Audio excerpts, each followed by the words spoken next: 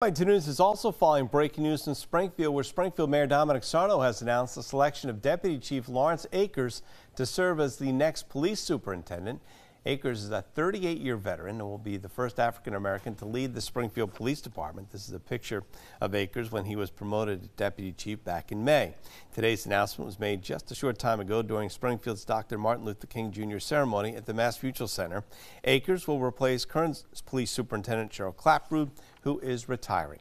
22 News reporter Melissa Torres will have the latest tonight on 22 News starting at 5.